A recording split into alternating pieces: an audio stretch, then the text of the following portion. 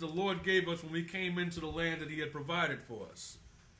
Take heed to thyself, that thou be not snared by following them after that they be destroyed from before thee, and that thou inquire not after their gods, saying, how did these nations serve their gods? Even so will I do likewise. So let's read some more. So when you look at how they're talking about these success consciousness, the new thought theories, and all the things like that they brought into the churches, the Lord told us not to follow after their gods or even inquire as how they served. Not to find out what they're doing. Oh, I want to know what they're doing over there. I want to know, they seem like they got wealth. How did they get their wealth? How did they get their money? Well, see, this is what you do. We call it this, and you just repeat it over and over, and the universe calls it to you through the power of your being and visualizations. The scriptures tell us we wasn't supposed to even go after that. But it goes on and shows how it works. When it talks about the definitions and clarifications about the law of attractions and how it manifests. It is not enough to just wish for something. You need strong desire and faith to manifest what you want. So in short, if you want that Lincoln Town car or that new Bentley, then you have to desire it, which the scriptures call covet. You have to covet it enough with earnest desire and repeat it over and over again till you manifest it in your life. Witchcraft. It's in order for your thoughts to manifest, you have to repeat them often, add feeling, desire, and interest. So we're looking at this and it's like, that sounds very familiar. But we're not talking about New Age religion, are we? Because we're reading about New Age religion right now, but that's not where you see this. Where do you see this? You see it in the church. That's what they're doing in the church. In the church. Call it to you. Put your hands forward and ask for those keys to that car. Your mansion is paid for. Your bills are paid by supernatural debt cancellation. You got your new car. So where's that coming from? We just read Matthew the 6th chapter. We read it in Luke. We read all the way through that was never a doctrine that Christ gave us. It is a wicked, satanic, evil doctrine that was brought into the church so that people that are covetous and people that are greedy for filthy lucre can make money upon money upon money by making merchandise of people that do not know the scriptures. So let me just get this straight, and just so I'm clear. Those affirmations and everything that you were reading came straight from the New Age religion? Yeah, that wasn't from a religious website. That was from websites dealing with the New Thought movement. So that's the occult and New Age religion, and let's call it what it is, Satan worship. It's Satan worship, which came from the it's going into you asking the universe and the creative consciousness of the universe to give you these blessings. But in the churches, they're doing it and saying that it's God giving it to you. So we're going to go into that in a second to see if it really is God giving it to you. But the interesting thing about it, and we're going to go into this go into more of this for a second. But when they started calling, we already read that according to their own admission, it's been around since ancient times. But they characterized it and gave it a name since the early 1900s with the New Thought movement in 1904 through 1910. And interestingly enough, it got a lot more interest with Oprah and books like The Secret and things like that, where they bring all these same things back, talking about how it's the power of the universe giving you these things. So I'll go into this one thing, then we'll jump right back into the scriptures.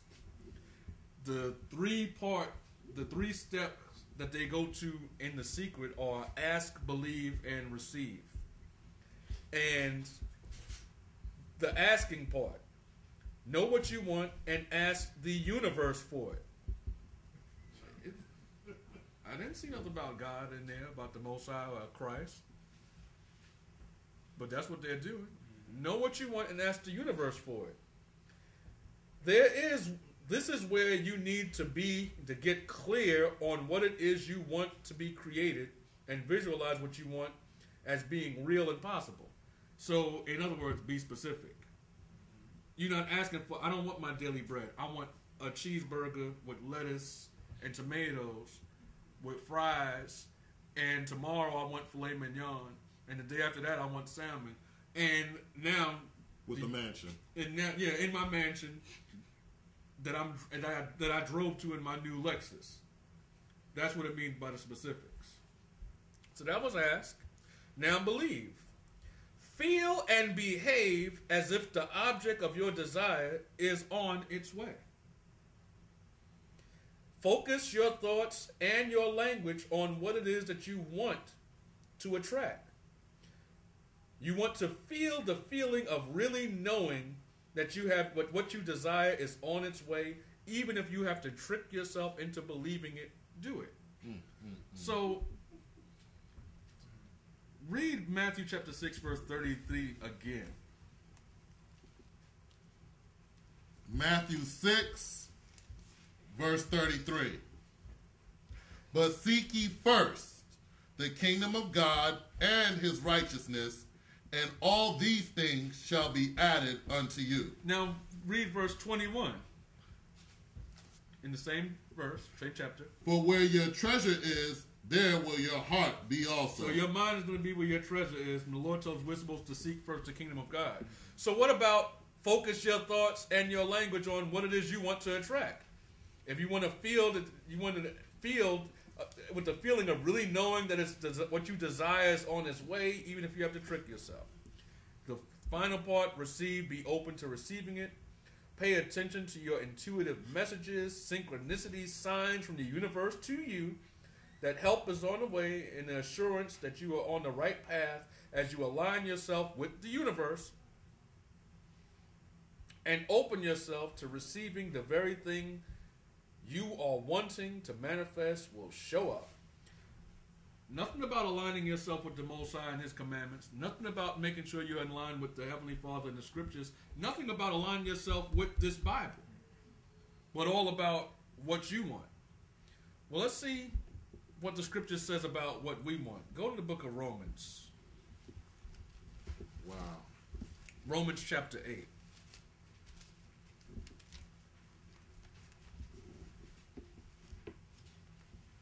While you're getting there, I'm just thinking how that formula is the exact same formula that they're doing in the churches right now. Except they're claiming that they're asking God for it. Well, they are asking their God. Because the thing is, we're going to prove what God they're asking for it. Go to the book of Romans chapter 8, verse 26. Romans 8, verse 26. Likewise, the Spirit also helpeth our infirmities, for we know not what we should pray for as we ought. So stop right there. How is it that we're going to be asking the universe for all these specifics?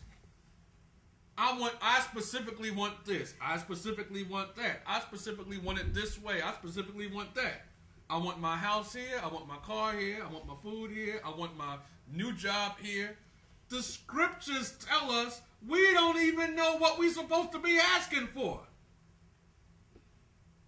We know not what we ought to pray for. Thus saith the Lord. That's why they came to Christ and said, teach us how to pray. Why did they come and say, teach us how to pray? Because they didn't know how to pray. Because if it was up to us, we'd ask for everything we want when the Lord taught us how to pray for all the things that we need. So that's why it goes right back in Romans, the 8th chapter, and it says, Likewise, the Spirit also helpeth our infirmities, for we know not what we should pray for as we ought.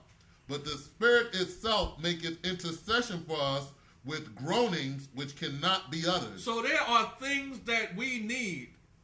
There are things that we need in our life. There are things that we need from the Lord to do for us. There are pains that we are going through, afflictions that we go through, which might be so deep and intense that we can't even put it into words. We can't even verbalize to the Lord a lot of the times the things that we need in our life. But it doesn't matter. Why? Because the Holy Spirit, the Spirit of the Lord Jesus Christ that is within us, is what's making intercession for us to the Father, making sure that we're getting the things that we need. To help our infirmities, our weaknesses, the things that we lack in serving the Lord, the things that are keeping us from serving the Lord to our full potential. That's what that Spirit is there helping us do. Not to get rich. Yeah, and a lot of things when it talks about helping our infirmities, when it talks, because everything that the Most High is dealing with as far as prayer is concerned is as it relates to building godly character. And he tells you the same way in Matthew the 6th chapter that all of those carnal aspects, that's secondary, that takes a back seat. The primary thing he wants us to be praying on and focusing on is as it relates to building godly character. Because all the things that relate to our infirmity is going to tie right back into the fruits of the Spirit. Go right back into the woman who had physical infirmities and all of the people that Christ is healing. He was saying that what has made you whole? Your faith has made you whole. You go right back into Galatians, that's one of the fruits of the Spirit. So it's always going to be tying back into the fruits of the Spirit, and it's actually, those are the things that's going to be multiplied 150, whatever. And as those things grow, we get closer and closer to the Most High, His image, His character. And that's what the Most High is seeking to do through Christ and will achieve. But the way these people set it up, you turn all your attention away from the Most High, His commandments, and the kingdom, and it's completely diverted to your lust in the earth. And the next verse is going to even go further into that. Romans chapter 8, verse 27. And he that searcheth the hearts knoweth what is the mind of the Spirit, because he maketh intercessions for the saints according to the will of God. So that's what the brother just now brought out. That when that Spirit is making intercession for us, it's not doing it according to our will. It's asking according to the will of God. Which means that, guess what? That new job that you might desire, I'm just going to desire and covet it until it comes to me. That's not according to the will of God. That might not be for you. The Lord probably got something much better lined up for you. Or something that's not going to lead you into corruption. Because you're praying in the prayer that the Lord Jesus Christ taught us not to be led into temptation, to be protected from evil. Do you know how much evil the Lord is protecting us from daily and a lot of the jobs we don't get? Yes. Yes. So it ain't a matter of, oh, if I covered it enough and I act like I got it already, if I name it and claim it, that I got it. The scripture says it's going to be according to the will of God. I want money. I need riches. The scripture says it's going to be according to the will of God. And it's going to explain about that, where that corruption comes from. So, read verse 28 and we'll finish up in Romans. And we know that all things work together for good to them that love God, to them who are called. Let me read it again. And we know that all things work together for good to them that love God, to them who are the called according to His purpose. So when you look at that, that's where the faith comes in.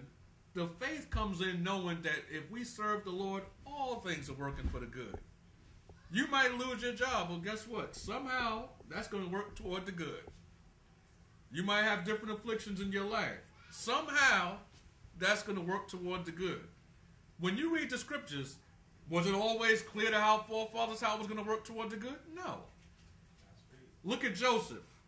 Joseph was sold into slavery, spent years in prison in Egypt before the Lord elevated him to Lord of the entire kingdom and used him to provide a safe place for his family to live and a safe haven during the time